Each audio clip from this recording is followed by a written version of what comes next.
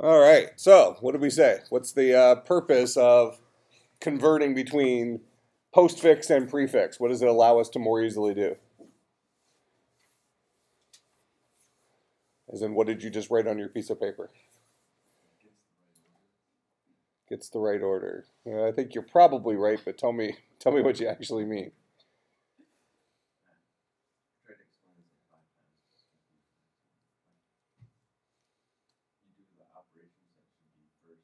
Yeah, it helps do maintain order of operation for math, right? Yeah.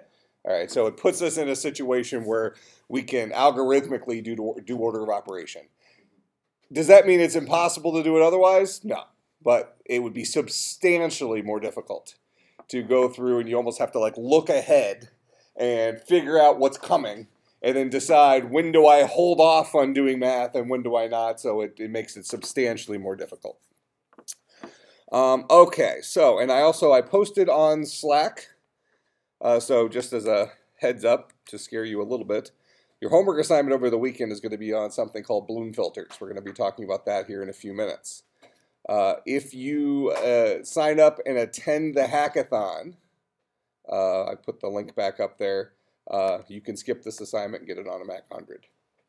Otherwise, if you don't want to go to the hackathon, which is a 9 to 5 commitment, then you can just do the homework. Up to you. So it's not a ultimatum, just a slight bribe, I suppose. All right, so pick your poison. But hopefully just the name of this scares you. All right, so let's finish up our, let's see, our get answer. So just to refresh kind of where we left off.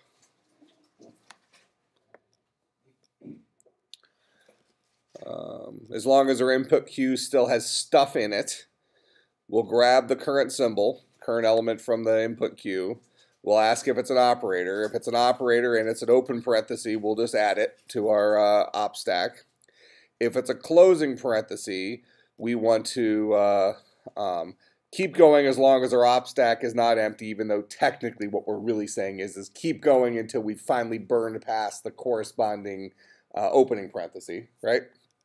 But we know that this will never actually occur. So we'll break out as soon as we hit this guy. So we could have just as easily just said while true here, just made it an infinite loop. We'll grab the cur op from the op stack. So we'll pop it from the op stack. We'll ask, are you an opening parenthesis? Because if it's an opening parenthesis, we don't want to migrate it to our output stack, or output queue rather. So if it's the opening parenthesis, we'll break out. We've effectively cleaned our op stack to the appropriate level. Otherwise, we'll just keep adding to the end of our output queue the op we just popped off of our op stack. Make sense? Else if it's a power, we're just going to go ahead and push this onto our op stack. It's not necessarily, I think last time Brian said that we always just add it, and that's true in our case.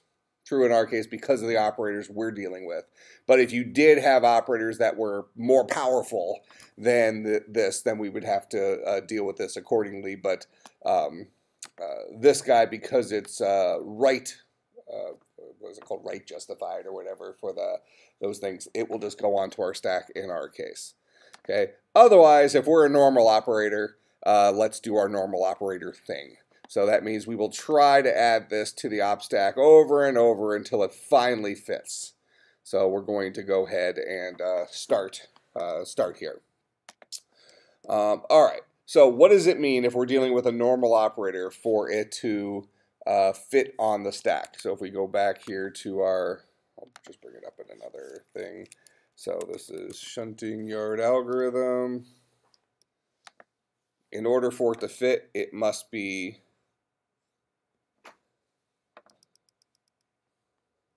greater than what's already there. All right, so when we tried to put the minus sign on top of the multiplication, multiplication is more powerful, so we had to pop the multiplication, then we tried to add the minus again. There's a tie goes to the runner situation here, so we have to pop the plus sign before we can actually finally add the minus. So we try to add the operator to our stack, and we're only successful when the top of the stack is less than the guy we're trying to add. Correct? All right, and do we have a function that gives us, okay, yeah, we have op priority. All right, so we'll say while this dot opstack dot peak, and we're gonna take that guy, and we're gonna say this dot op priority of that op is less than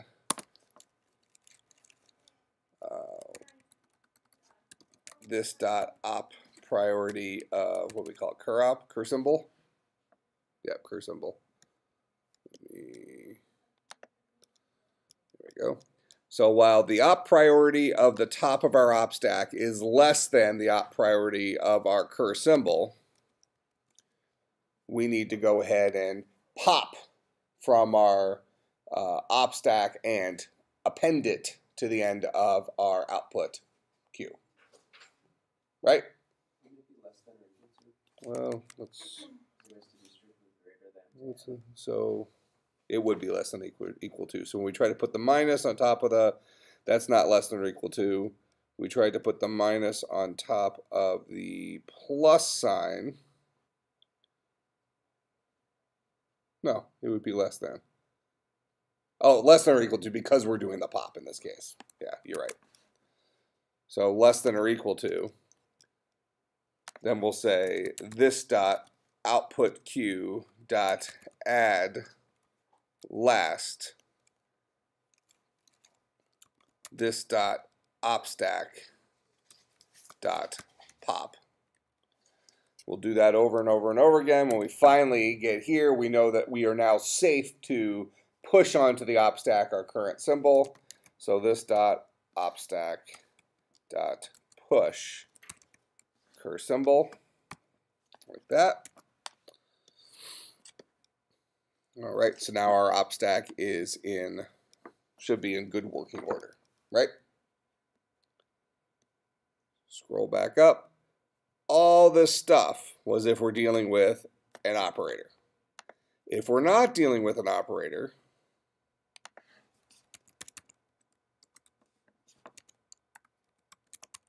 we must be dealing with a number. And what do we do with numbers?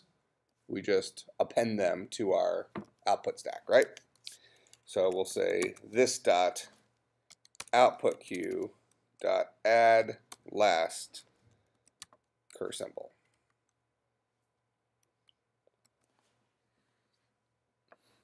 Okay. When we're done here, when does this guy end? This guy ends as long as this guy ends when we have finally finished grabbing things from our input queue. So we may still have stuff in our op stack. So now we need to pop until our op stack is empty.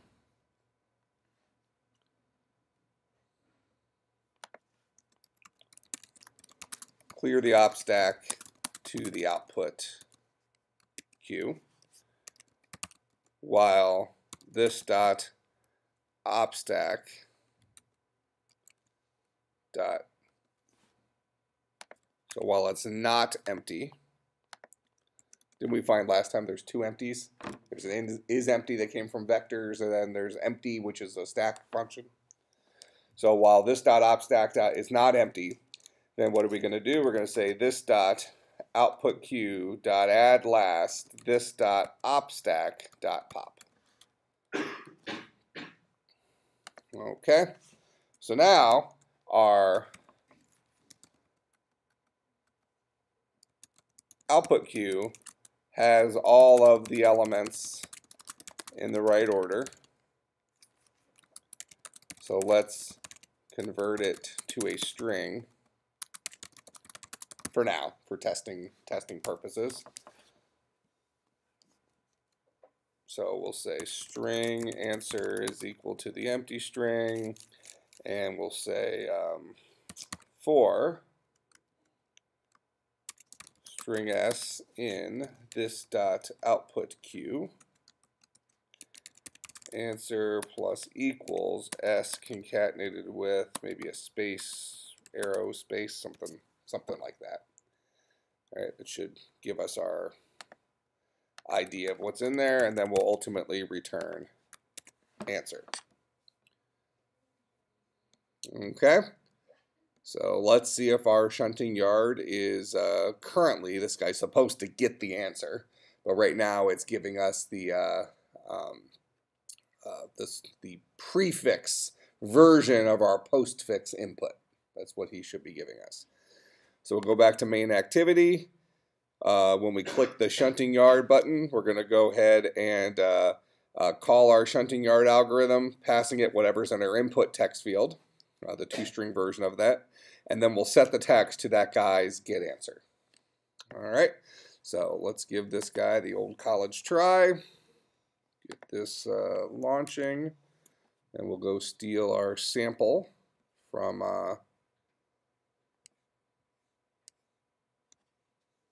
oh, they do theirs in like in terms of A, B, C, and that kind of stuff. Actually, that shouldn't break ours since we're not doing math right now. It should work just fine. So A plus B times C minus D.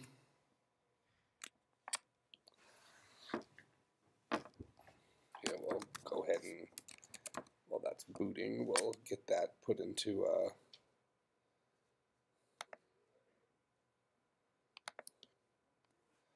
so A plus B times C minus D.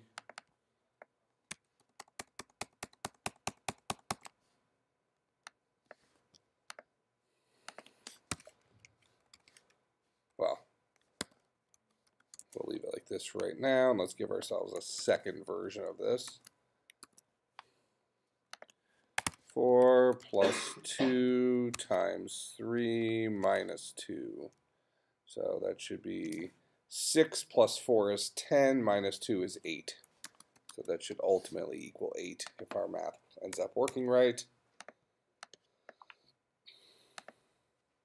Let's go ahead and put in our A plus B, this stuff. What, we can't paste? Let's see, does this let us paste one of these things?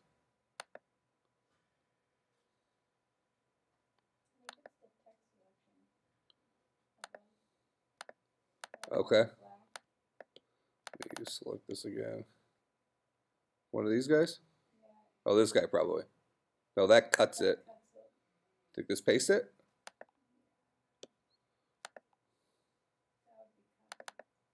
Okay. Oh, well, I just got to paste, but I get it. But does it let us paste from out here? Is it only within the app? Oh, well. A plus B times C minus D.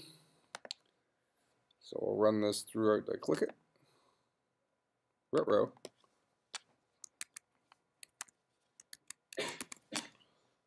Let's see where this guy says it died.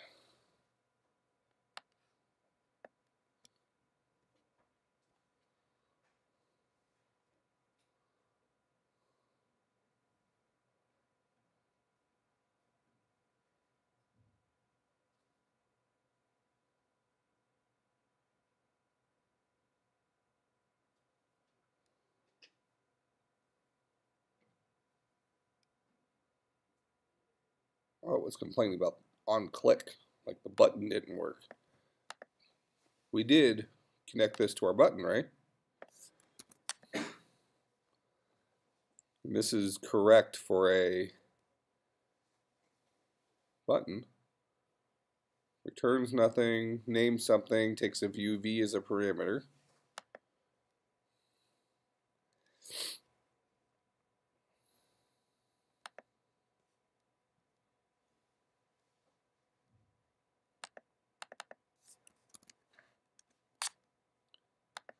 Be happy with that.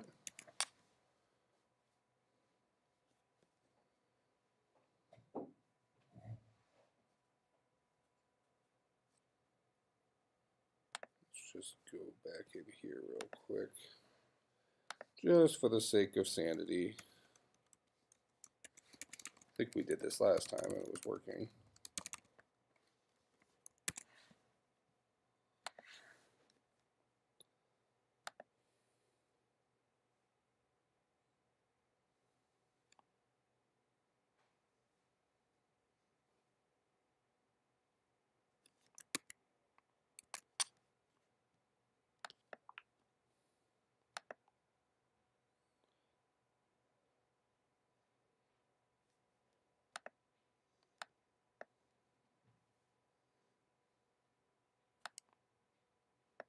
Okay, so we got into that code.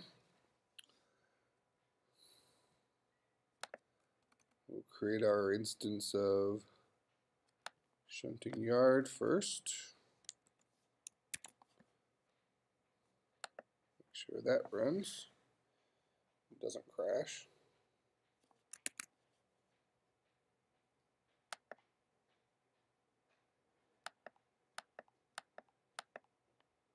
Okay, seems to. So then we're calling get answer. So let's go ahead and trace that because that's clearly where it's dying. So we'll put a break in there. Where's our debugger dude?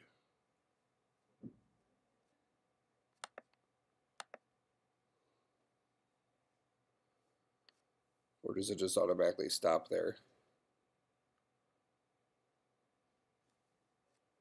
Oh, the little bug guy.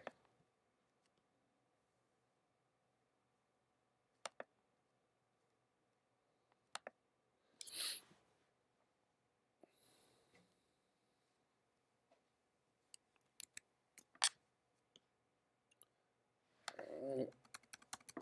A plus B minus C times D.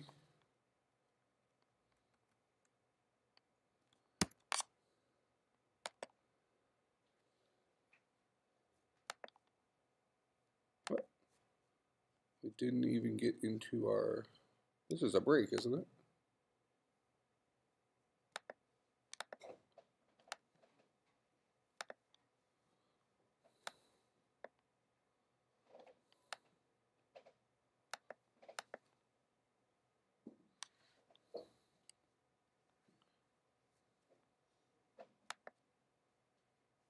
Yeah, it's a breakpoint. And this guy doesn't take any parameters. We should get to the first line.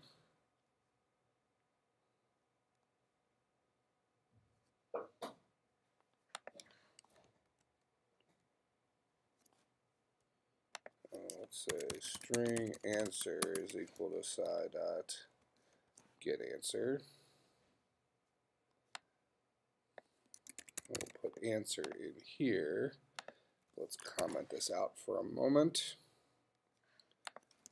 And we'll do a system.out.println answer. Debug this again.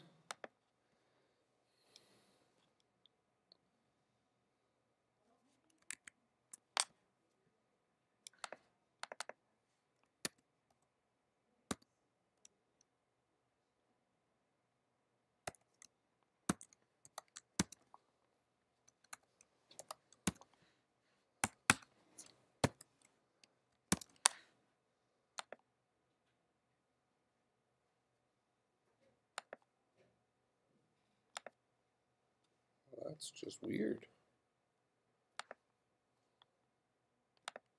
See if I can get it to stop there.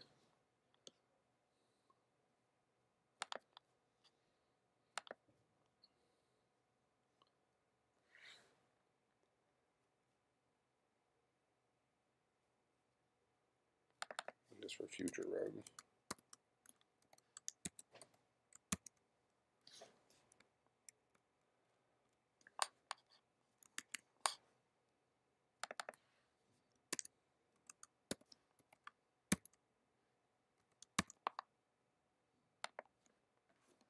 Okay, so debugger is working, so we need to step into this guy. That gets us there.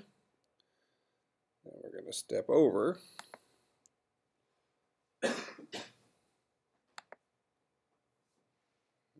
Okay. Current symbol is A. So we just add it to our op queue. Current symbol is a plus. That's one of these guys. He's not a that. He's not a that. He's not a that. So we'll try to add it. Oh. The stack's empty.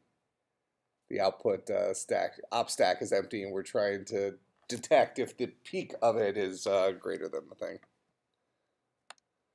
So while this dot op stack dot empty, so while it's not empty, and this is true, burn stuff, otherwise keep kicking. So I should be able to just run this normally now. It is weird though that it wouldn't stop there. I had to go outside of it to step into it. All right, there's our output. AB plus CD times. Is that? Oh, minus times. That's the right output?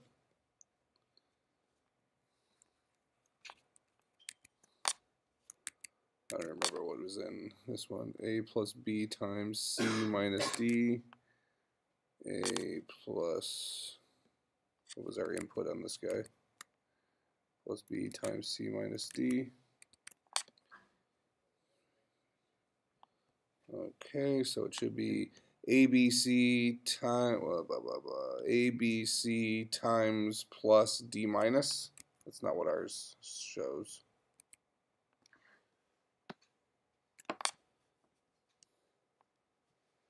Let's go back and let me put this on their output rather than on the text.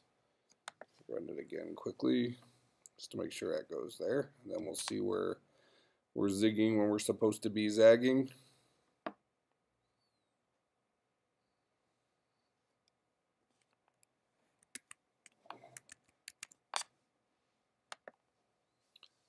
Alright, so A, B plus C, D minus times. Alright, so it has to be when we're adding those guys. So let's go back with that minus equals thing. So if the plus sign, if this guy is empty, we can add it. When we get to the times is we're allowed to add it as long as, let's review that if statement.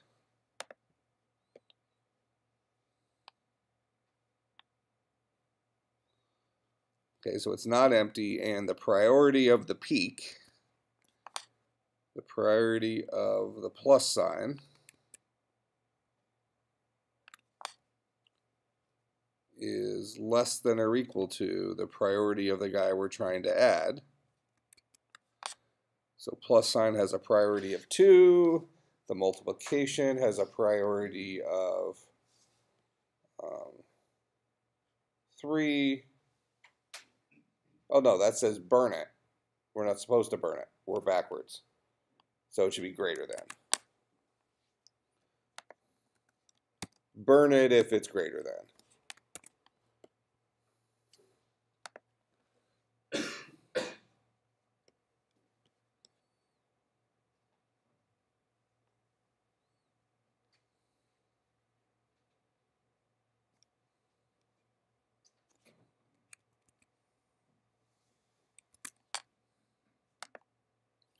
ABC times D minus plus.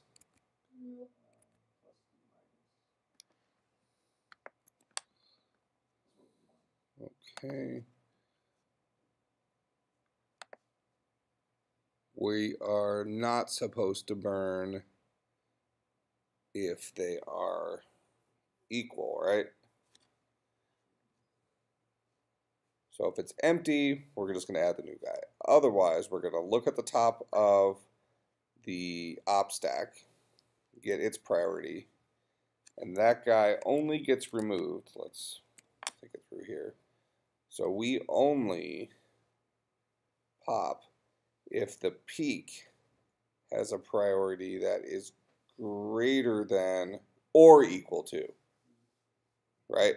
Because we'll pop the plus sign for the minus sign. So it's greater than or equal to.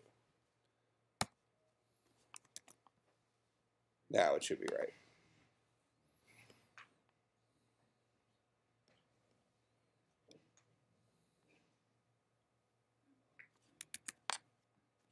I wish it would pop up the emulator for me.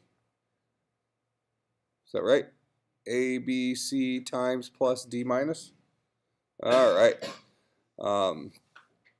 Let's give ourselves the other example too, just make sure it's doing both of them.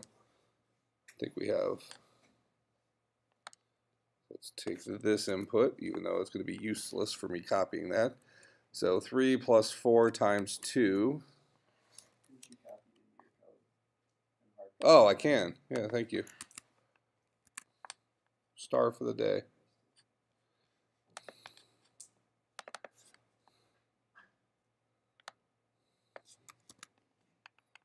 All right, and I think we handle spaces with trims, right? So this shouldn't be a problem.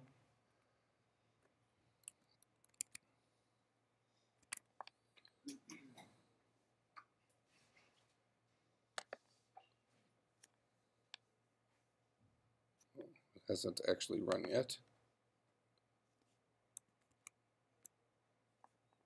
It said it ran, but I don't think it ran.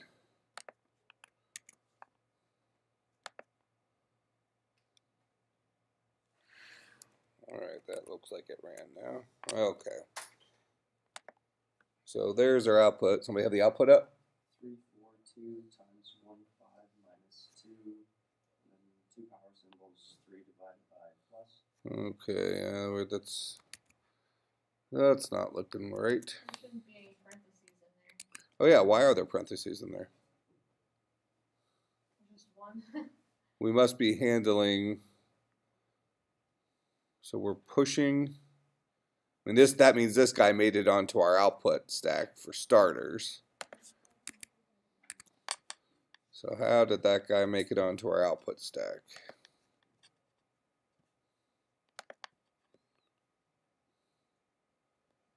Here's our opening parenthesis.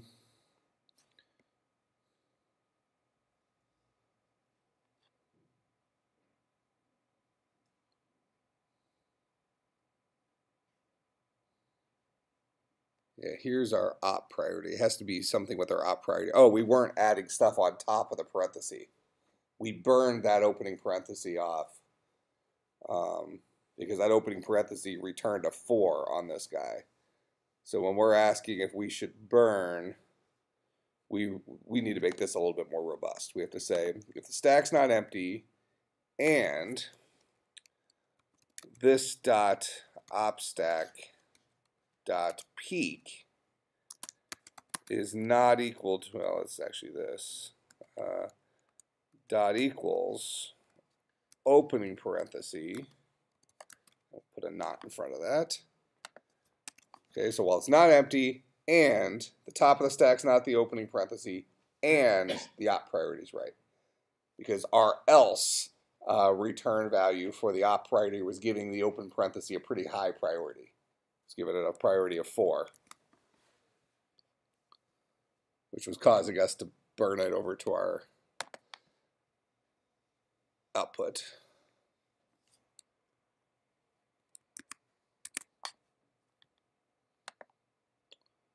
All right, 342 times 1, 5 minus, looks like we have a space in there. That's probably on our, then 2, 3, power, divide plus? I've got 2 power, 3 divided plus. Okay. But you might want to check the Yeah, there's some spacing things there, so that's going to be in our split. Actually, here, we can test that real quick, just to see if that's where the problem is. Let's just take our, well, we'll do it out here, or in here. Take the spaces out.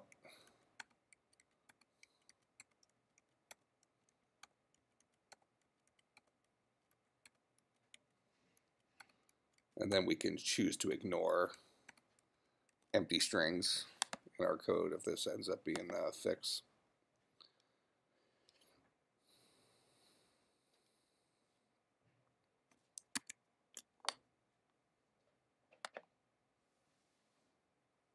All right. Oh no, we still have empty dudes in there. There, let's make sure that this actually ran. Looks like it did because the spaces are gone, but it might be we can't tell spaces in that text field.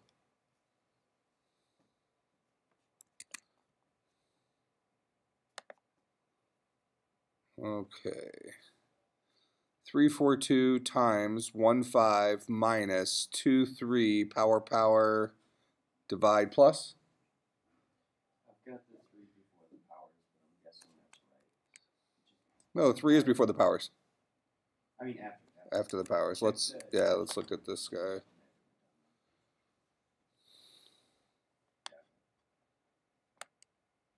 So mine's right? Yeah. Okay. All right. So that looks like it's, so we'll assume we've exhaustively checked all possible formulas we could ever pass it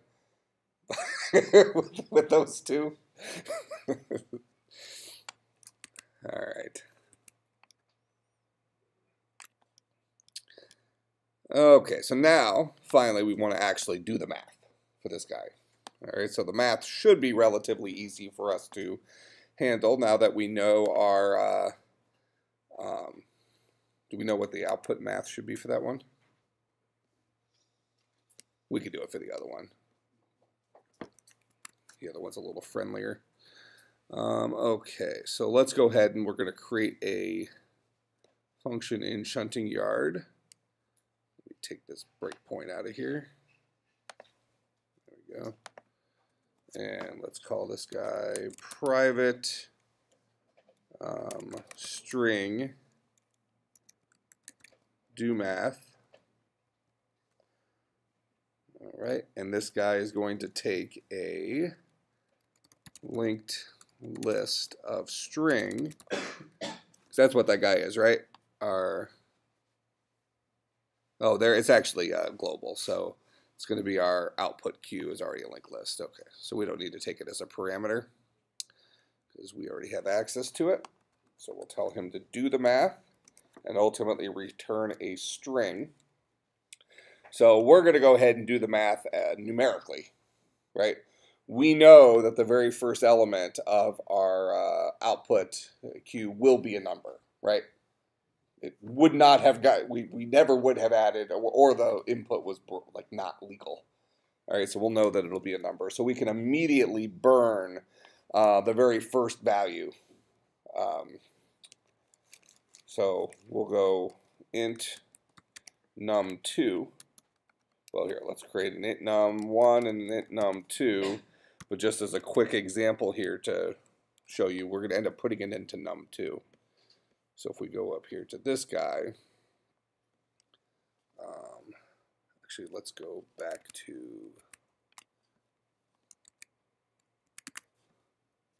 this example. We know this is going to be 8. We'll put this into our code so we can walk through it and see how this ultimately will work. And we'll just return the empty string for right now, so he's happy.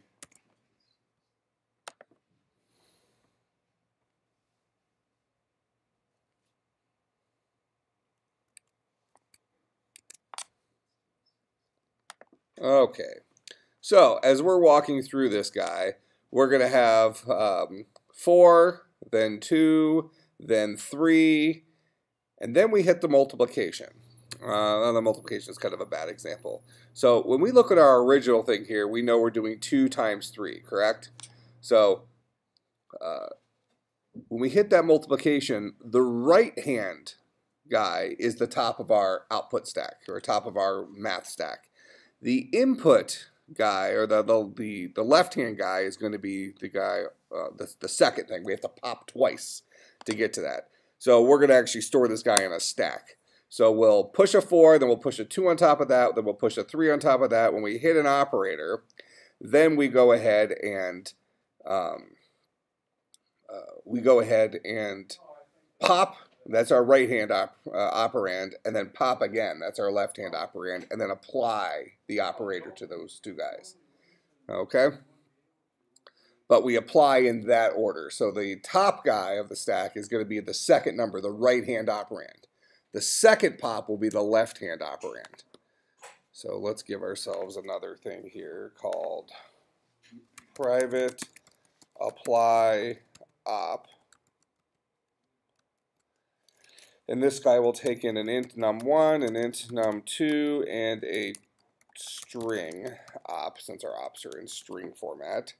And we're going to go ahead and we're going to say if op.equals a plus, and this guy's going to return an int, we will return num1 plus num2.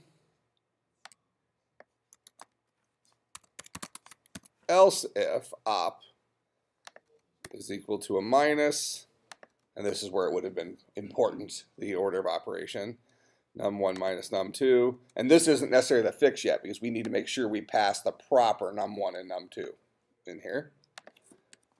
Else if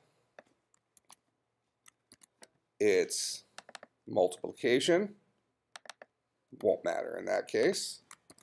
Else if it's division, will matter in that case. And I think for ours we can assume we're doing integer division. But otherwise we would want to take these in as doubles and then we get better values. But this at least is the proof of concept. And then last is, we're not doing, do we do modulo? No, just power, right? Power, so we'll say math.pow, and we'll pass this guy the num1, num2.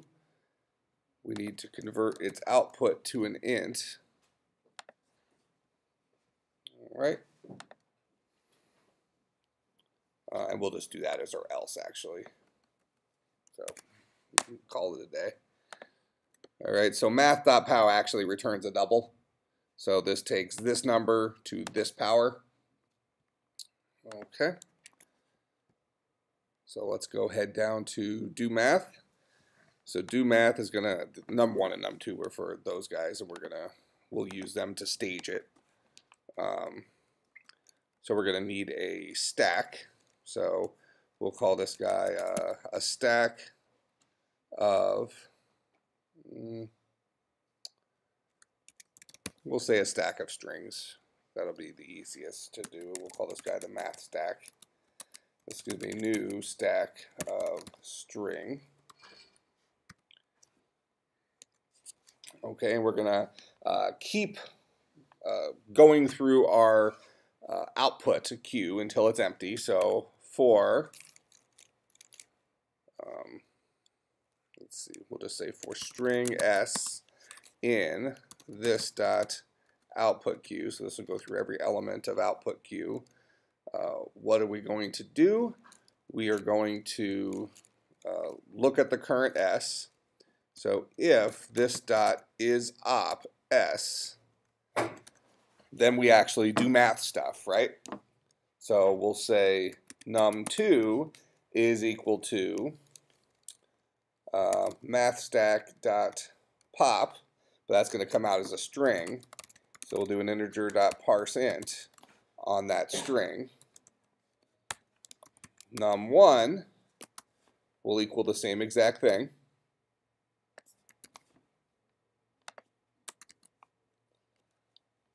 And then s is our op. So now we can go ahead and we can say mathstack.push empty string concatenated with this dot apply op num1, num2, and s. So that'll push it back onto the stack. Okay, so we're going to do that for every single thing that is in our stack. Finally, we're going to return integer.parseInt mathStack.pop. That's where our final answer is going to be. Oh, this guy's returning a string, so we don't need to do the integer.parseInt on it. All right, so just to show you kind of how that works, if we have our 4, 2, 3, so this guy, pop up this notepad here. So our output is 4, 2, 3 times plus 2 minus. And we know we should get an 8 out of this, right? So here's our stack. So we hit a number, we push it onto the stack. We hit another number, we push that onto the stack. We hit another number, we push that onto the stack. We hit multiplication. Multiplication says grab our 3 and 2, multiply them together, giving us a 6, push it back onto the stack. Then we hit the plus. Plus says, so here's our stack, so we're going to take num2, num1 when we do pop pop, right? So our stack goes empty, so that's going to be 4 for num1, 6 for num2, plus sign for the operator. That's going to give us a 10, push it back onto the stack. Then we're going to hit the 2, push that onto the stack. Then we're going to hit the minus. Minus says consume the stack. This is num2. This is num1. So 10 minus 2 is going to be 8. Push the answer back onto the stack. Now we've burned through everything on our input, or our output queue rather, and our final answer is the one element left on our stack. So now we just have to pop that answer and return it. Make sense? So down here in get answer, rather than building this guy,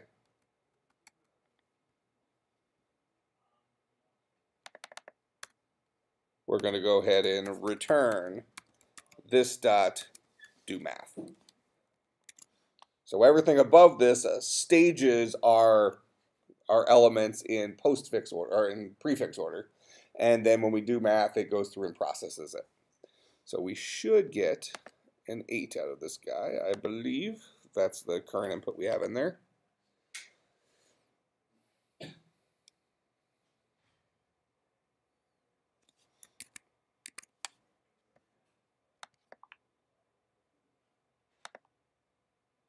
What row?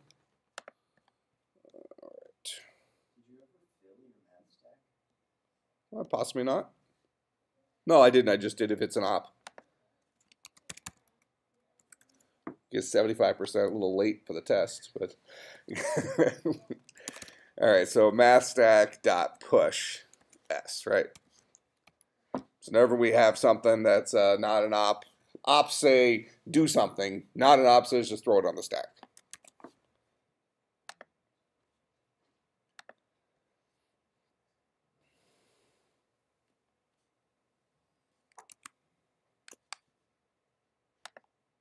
There's our 8. All right. And then does it tell us what the answer for the other guy should be? Just to make sure we're doing our thing so I don't have to do math in my head. Oh, is it like a decimal point number? Probably. I don't know, but it's not something you want to do in your head. Oh, it can't be that bad. Let's see. 2 times 1 is 2. Well, here, let's just take it. We'll process it.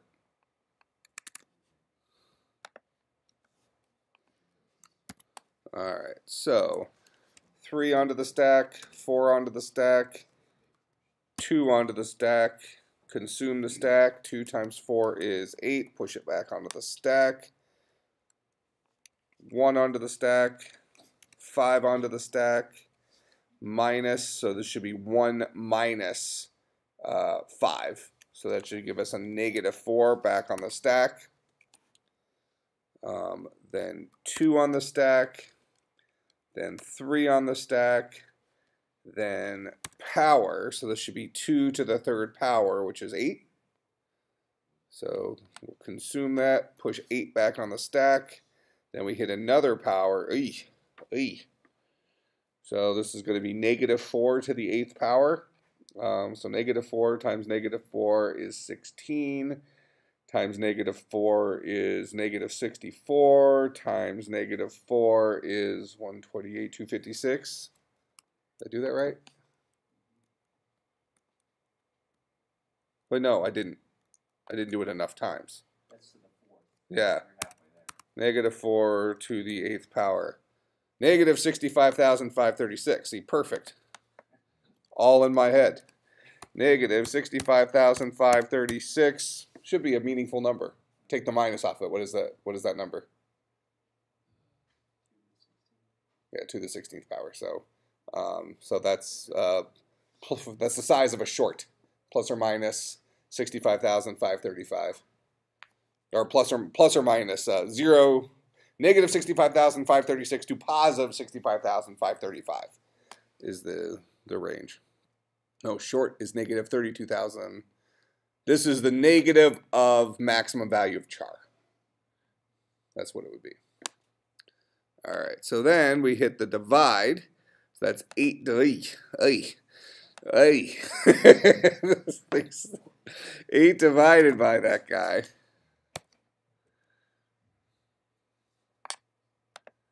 Is 65,000. Oh, it's 8 divided by -65,536.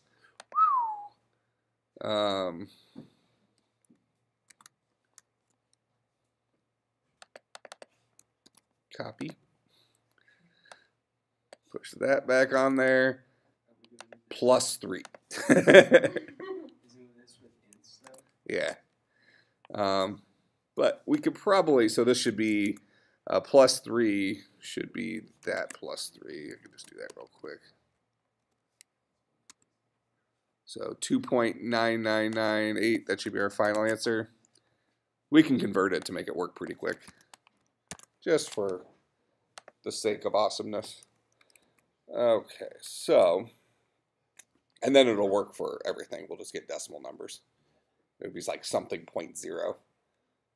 Okay, so for do math, this will be a double. This will be a double. This will be parse double. This will be parse double. What's it upset about? Oh, it's just, I'm just using the wrong function is the problem. So it's double dot parse double. And this is double dot parse double. New toolbox stuff. All right, so, and then for apply op, we need to have that guy take in 2 doubles. Double, double, ultimately returning a double, which we then concatenate onto the empty string, so that should be fine. Okay, I think that should. Did you typecasted something you needed before too? Yeah, for the power, thank you. Just the very last one up here.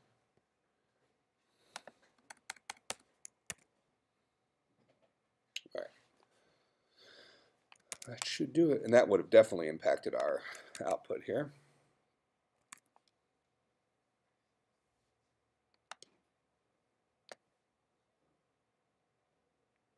We need our input string from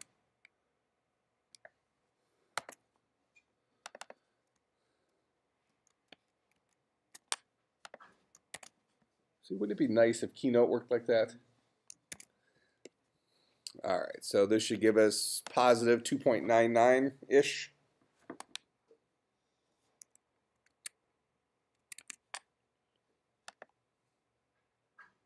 I would say with rounding errors, that's probably right. That would be a power thing, like you lost a negative in there somewhere. Could be. Oh, wait a minute. 3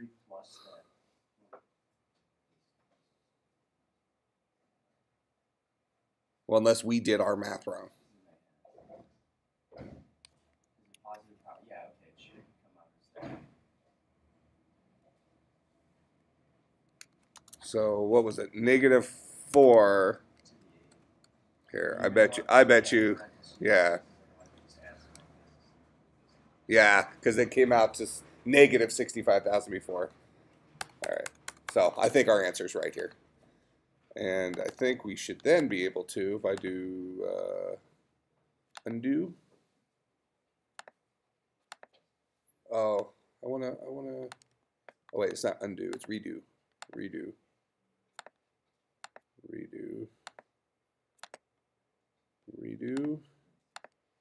Boom. All right, so we should get 8.0 here, I believe.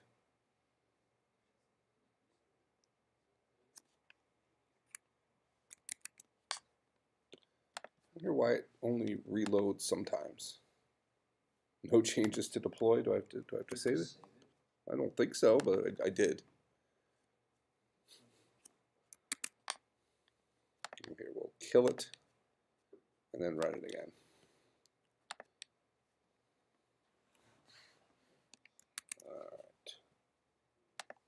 There's our 8.0. All right, so now it should work for everything with all those symbols in it. Awesome. So let me push the final version of that.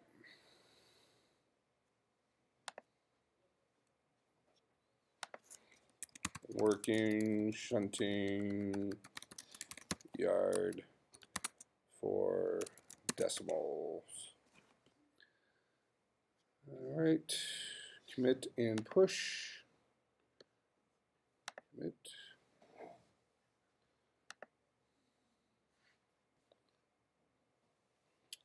All right. So the reason I didn't give you that part for your homework is that would have been too easy. The bloom filters are an absolute nightmare. Isn't that good? Yeah. Doesn't that encourage you to go to the hackathon? All right, so actually, bloom filters aren't that bad. So the premise, what's this? How many of you were leaning towards going to the hackathon now instead of the homework assignment? 1.5 people. All right, all right. So here's the idea for bloom filters. Sometimes we have really large data sets. All right, so there's a kind of a field in computer science known as big data. So we have gigantic data sets, and we want to know if a certain element is a member of a gigantic data set. Now, for the assignment, you're going to be testing this on small data sets because we don't have gigantic data sets. But the idea is that we can either exhaustively search a data set. And we've talked about some searching algorithms, 250 like binary search, where we just keep dividing it in half over and over again.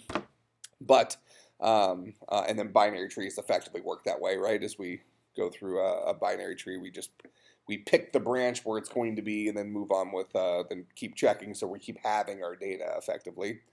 Well, the idea here is instead of exhaustively searching our data, we can instead determine whether our data is likely, whether the thing we're searching for is likely in our data. Make sense?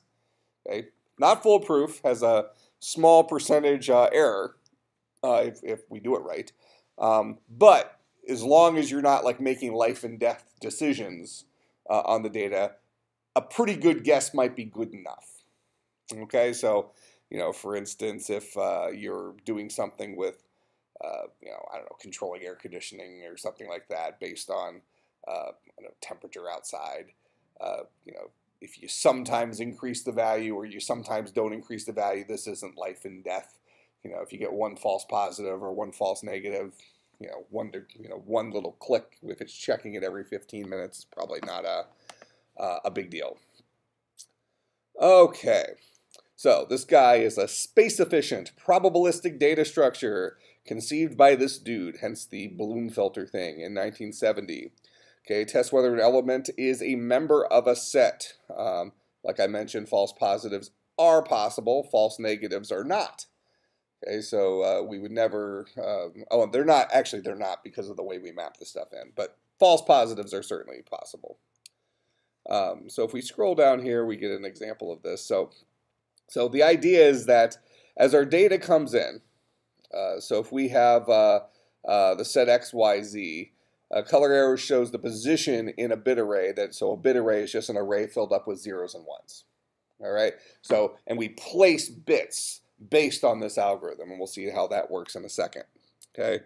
So Bloom filter is a bit array of m bits, all set to 0 initially. Then we turn certain ones on as we go through it. There must also be k different what are called hash functions. Okay, so let's talk about hash functions for a second. You see that question? You gotta. Have we talked about that in here, or you heard about it in a different class, or you just know what it is? Because I learned about it recently for my 450 class, what Netflix and chill means. Yeah, that's probably everyone knows that. See, I didn't.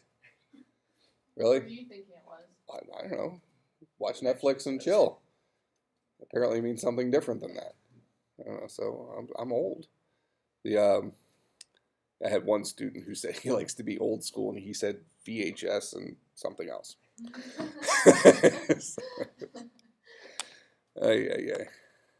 I'll give you one guess who that student was. Which you may not have. I think you've had class with him. You had class with Haxton? Dave Haxton? Yeah. Anybody who's had class with him would have gotten it on the first guess. All right, see, this is us. All right, so hash algorithms. Or hash function. All right, have we heard about these before? Okay, what is a hash function? Heard of them? Don't necessarily know what they are? Okay. Anybody want to take a guess? Anything to do with corned beef hash? I mean, I like it when I don't want the potatoes that diced, right? So a hash function is what's called a one-way cipher. So cipher. You maybe heard about it in the security class? Is that where you heard about it? Okay, so it's a one-way cipher. So it takes an arbitrary size input. Anybody thinking about the hackathon now? Because you have to write k numbers of these. Our arbitrary size input, which produces a fixed size output. Okay, that is to say, you could feed it a gigabyte of data. So if you have a hash function that produces a 64-bit output, you could feed it a gigabyte of data, and it would boil that down to 64 bits. You could feed it 3 bits of data, and it would boil that down to 64 bits. Make sense?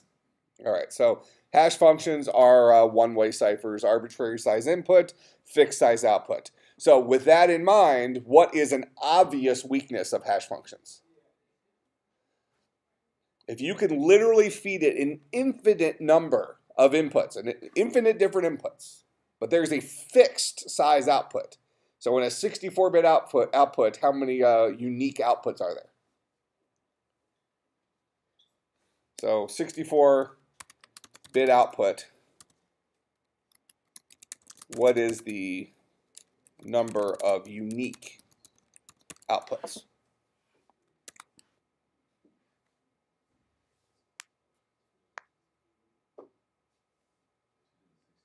To the 64th, right?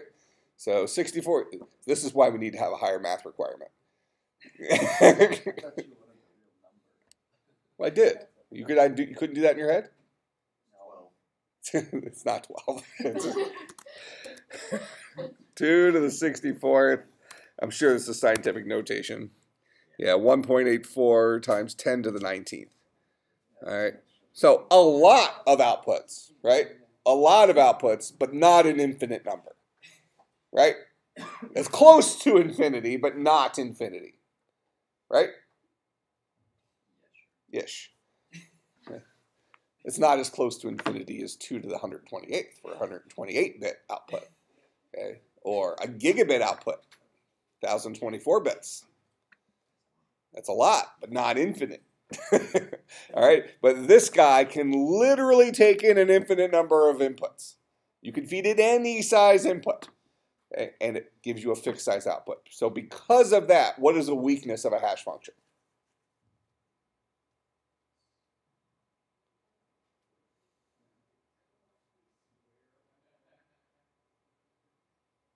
Is it possible for me to feed it 2 different inputs and get the same output? Yeah.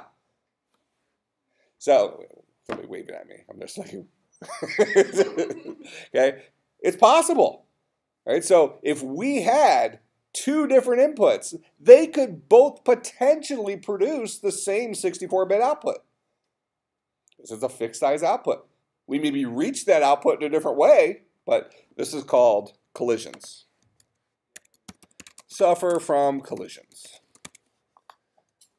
You had to have talked about that in your security class. Yeah. Because you probably talked about this in terms of MD5, right? Yep. Okay, so you had to talk about collisions. That's MD5's thing.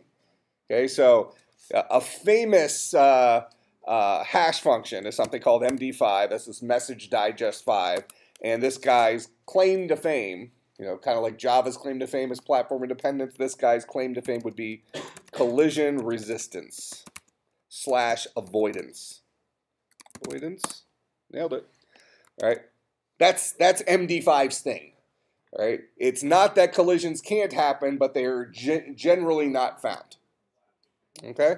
You seriously didn't talk about collisions? Who in here has had the security class? Maybe we did.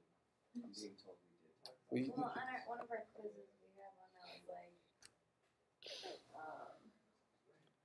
is this a part of a single collision? Okay. But you didn't even know what it meant. It was just on the quiz. Yeah. So in his mind, he talked about it, whether or not it actually happened or not. Okay, I get it. I get it. Yeah, because that's MD5's thing. What's MD5 used for while we're on the subject? Since we need some review from the security class. It's actually not even the security thing it's typically used for. Like checking if there's added malware to a download or something. Yeah.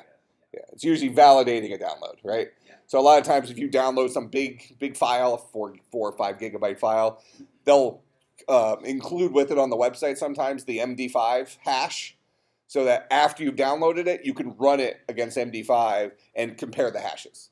You know, is what you got likely what they were giving is the idea.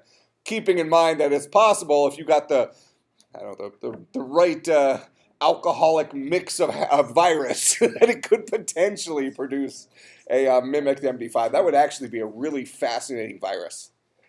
If somebody wrote a virus specifically that made the necessary changes to an input file, a 3 gigabyte or 4 gigabyte file, that produced an identical hash even though it now had the virus in it.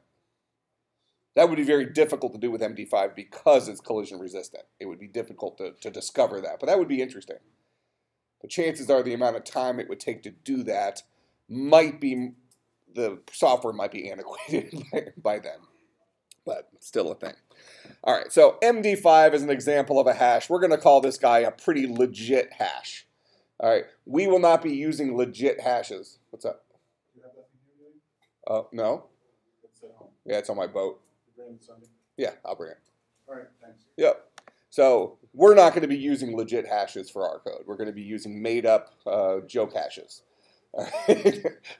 we have to apply some sort of mathematical formula to everything that comes in. So, for instance, if you have but you have to apply it consistently.